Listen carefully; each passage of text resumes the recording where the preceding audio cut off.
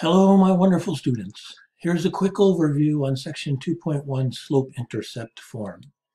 The slope-intercept form of an equation is in the form y equals mx plus b. The m is the slope. The b is the y-intercept. So you might be asked to graph an equation.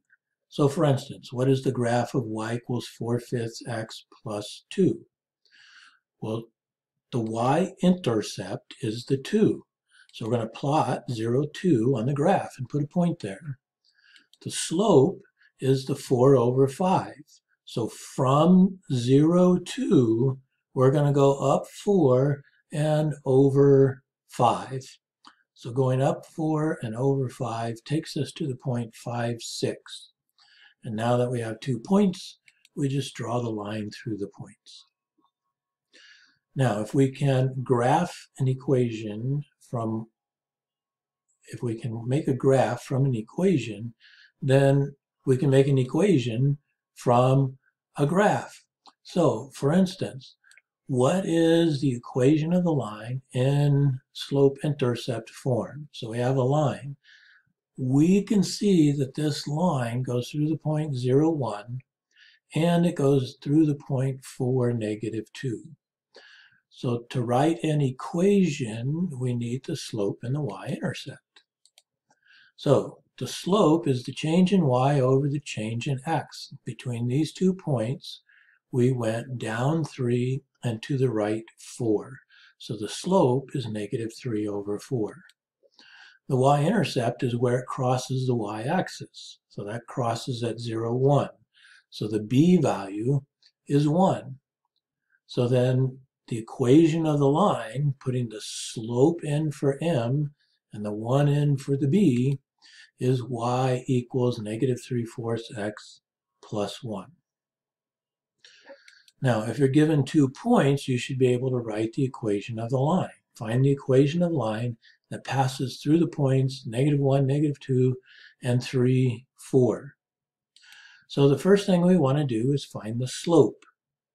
The slope is the change in y over the change in x.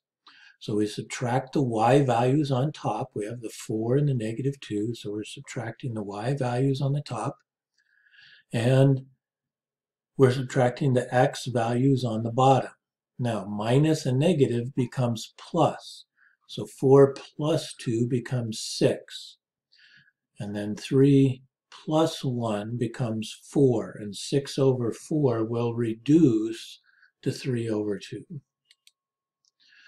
So now, we want to write an equation. The equation is y equals mx plus b. So we had our slope, which was 3/2, and we had one of these points. It doesn't matter which one we pick, but the 3, 4 has positives, so that's probably easier to pick. So the 3/2 is the slope, that goes in for the m. The 3 is the x, so that goes in for the x.